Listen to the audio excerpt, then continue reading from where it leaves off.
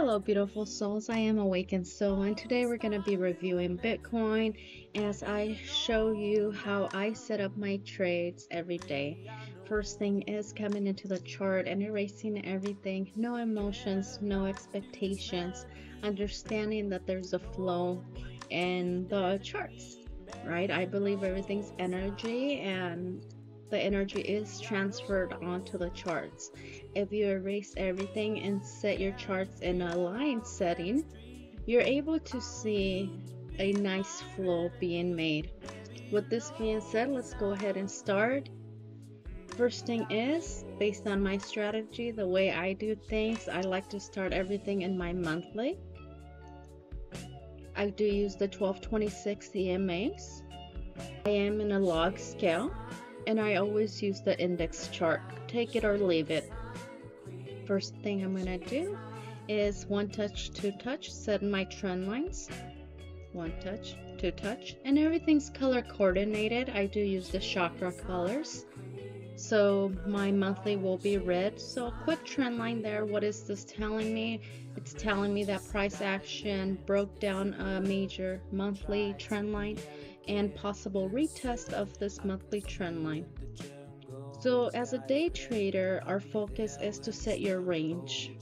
So now that I'm here, I'm going to look at the previous candle and set my highs and my lows using candle open and close, not using the wicks. So that would be my monthly range. Obviously, price action is way above monthly support. So in this case, I'm going to look to the left and get my resistance because I want that. As a day trader, I want to make sure that I have key resistance, key support. So now we have our key support, key resistance on my monthly. Now I'm going to move on to my weekly. On the weekly, same process. I'm going to focus just on my price action, yet I am gonna bring in a little bit more skills here. So same process, we're gonna do one touch, two touches. That is my weekly range. Okay, what I'm gonna do is pull the fib channel and use this key monthly trend line, and just from this monthly key trend line, just bring the fib channel to wherever you feel that makes sense, right? There's no science behind it. It's just go with the flow. Just wherever you think it makes sense. For me, this wick makes sense, more sense to me. So we're gonna go here. So with this fib channel, what this is going to do is just help me when I go to my daily and identify key support, key levels again. So here you can see price action bouncing throughout this channel, right? It went up and now it's bouncing throughout those two channels. So it's just that visual that I need to understand that this is the zone where price action is playing. Okay.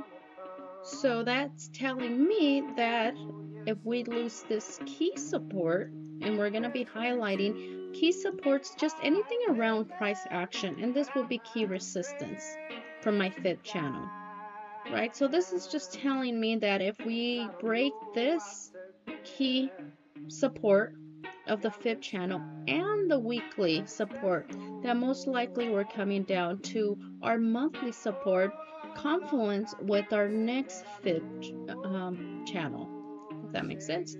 And of course, if price action keeps consolidating here and we move to the upside, breaking this key resistance, right, it's gonna give me that confluence that we could find some support here and continuation to the upside. This is a probability game, and you have to understand that when you come into the charts, it's never what you think. It's always, just allow the charts do their thing and you just follow. So I'm going to erase this fib channel because it's just too much going on. I just use it for me to be aware of key support and resistance, and I just highlighted them. And now we're here. So in my daily, same process, I'm going to rinse and repeat. our range, right? How am I gonna do that? Same process. We're gonna look at the previous candle, and we're gonna have our resistance here, and we're having our support here, just using the previous candle. Now we're gonna move on to our daily, our 4 hours. Okay, so it is key also and really important on your daily to understand that this is one contraction phase. Okay, one zone. So as a trader, you need to understand that this could possibly be a pattern, and it's up to us to determine what is the possible pattern, right? We had this zone here was a daily contraction phase, and we had a beautiful like rising wedge that broke to the upside here.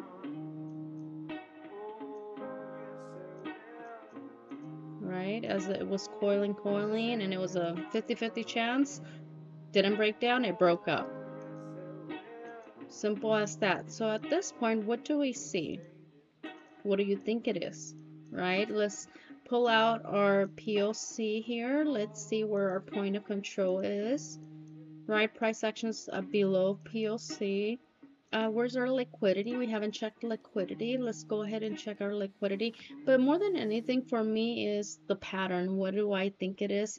So using my higher highs and lower lows that I love, the number one indicator that I would recommend. Okay, just here, I'm gonna connect trend lines, right? 1 touch, 2 touch. It's gonna be yellow.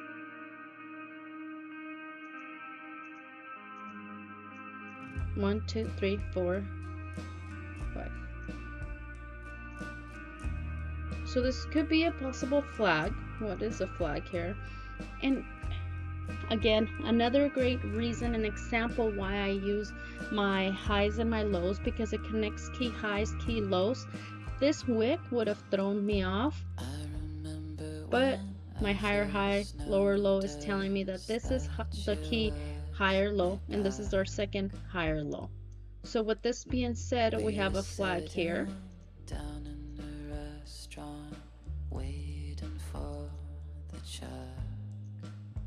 Beautiful. Perfect. So what's the story being told here? Right? You need to understand that, again, every contraction phase will tell you a story. Every time frame is going to tell you a story. Take your time and understand what are the possibilities within the chart. Okay, this is too romantic here. I can't even think.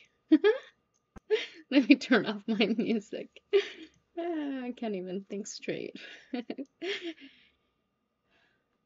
But yeah, I have to do one thing at a time.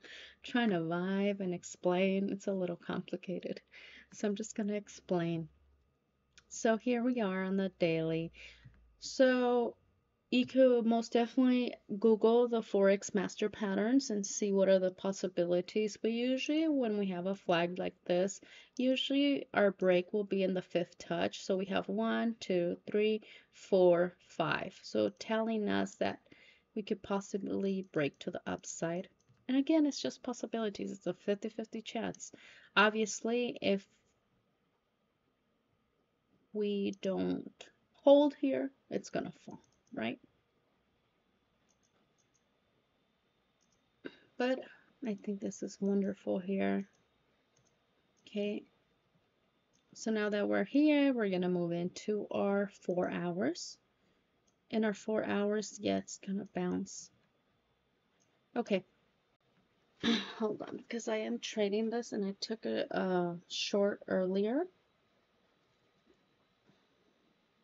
So I think I'm going to close it right now. Give me 1 second. I am going to close it.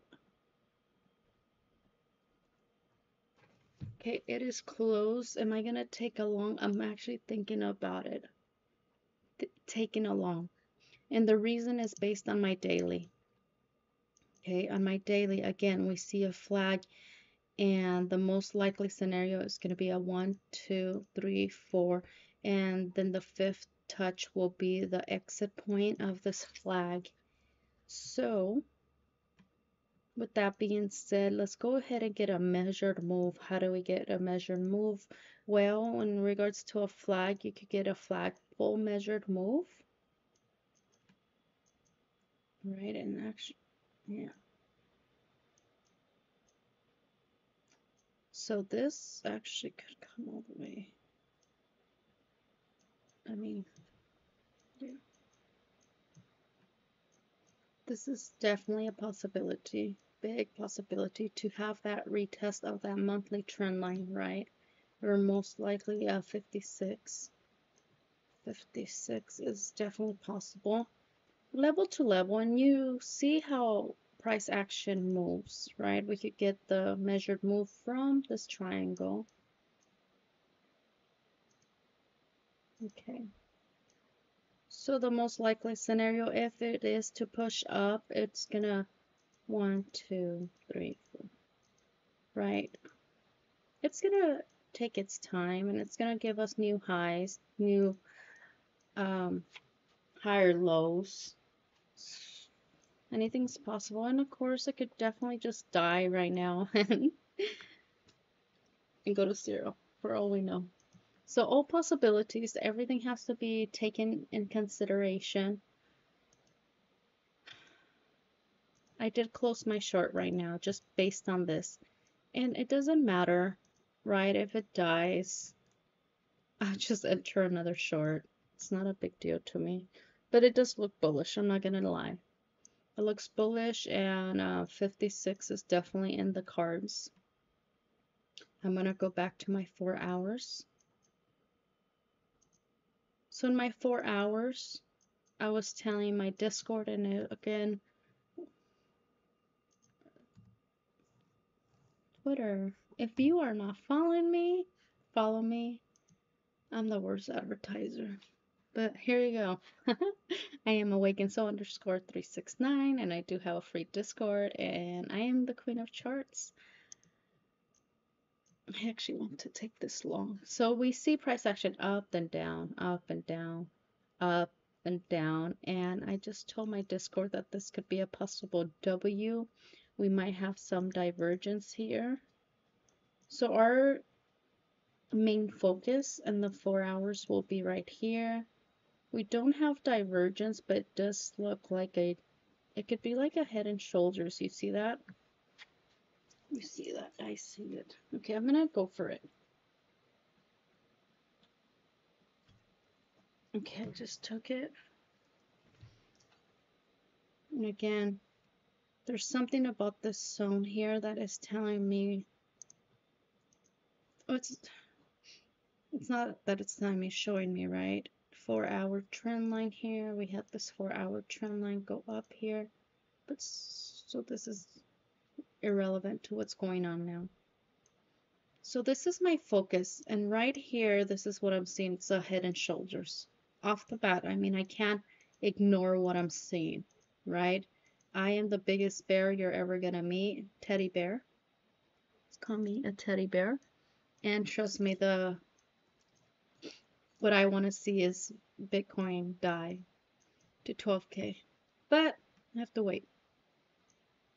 I play what I see. So this is exactly what I'm seeing, and I am gonna send it to my Discord community. Take a long minute.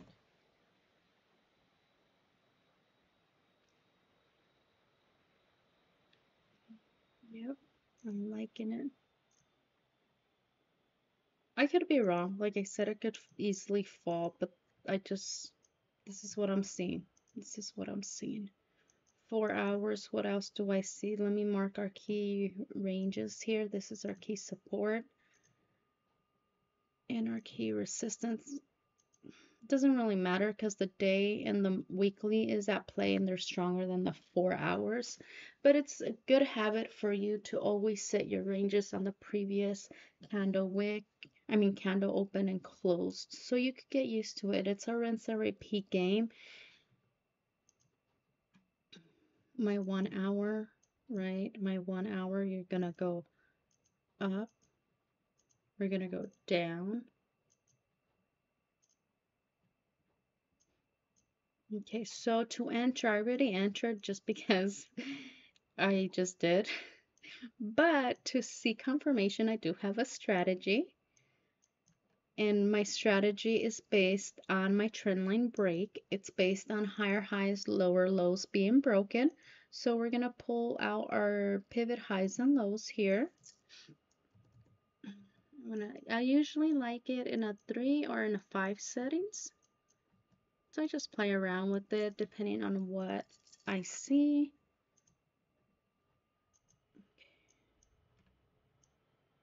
So what I want to see to confirm is my EMA's flipping bullish, my 1226. I want to see my trend line break, right? This would be my trend line. And I want to see key resistance breaking. So I think that's a good enough key resistance.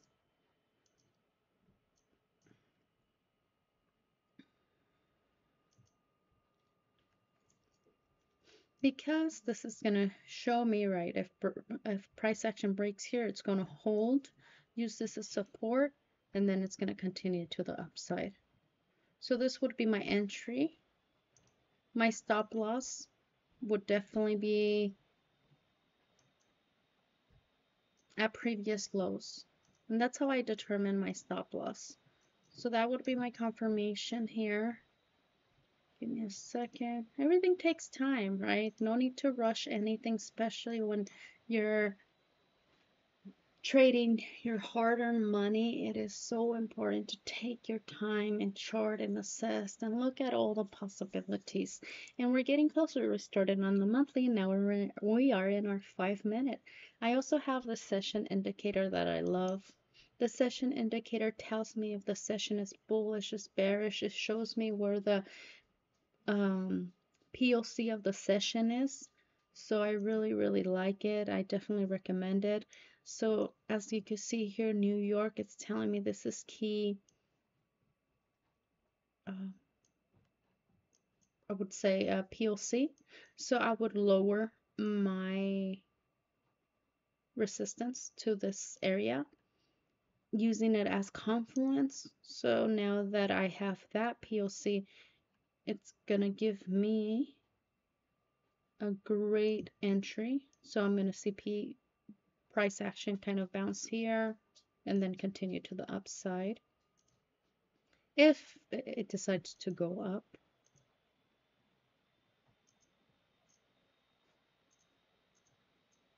Okay. What else? What else? Always my 1226 EMAs. Okay. So I'm already in just because I know I should wait, but I've been doing this for a couple years. My stop loss are set too, so let's see. So what I want you to do is wait. Obviously, use your strategy, respect your strategy, and wait for that trend line to break. Wait for that key resistance to break that we had previously set. We're going to take a long from here. That's fine. Where would my stop loss be? So my stop loss would be right like on the day support. Right? Really, really tight stop loss. And the reason is because if I'm wrong, I'm wrong. And I will rather be stopped out immediately than wait.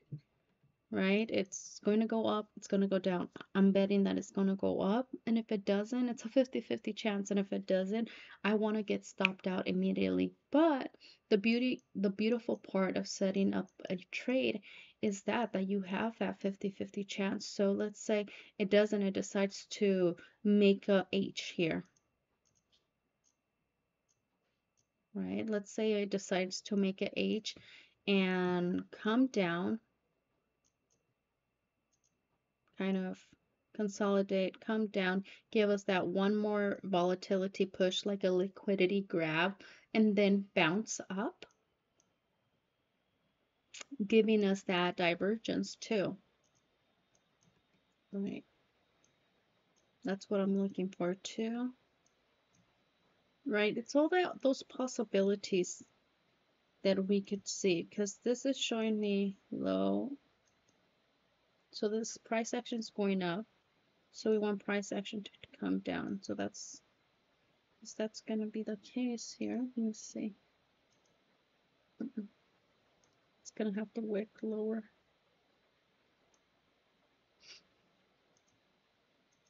Just something to consider, a possible divergence play here.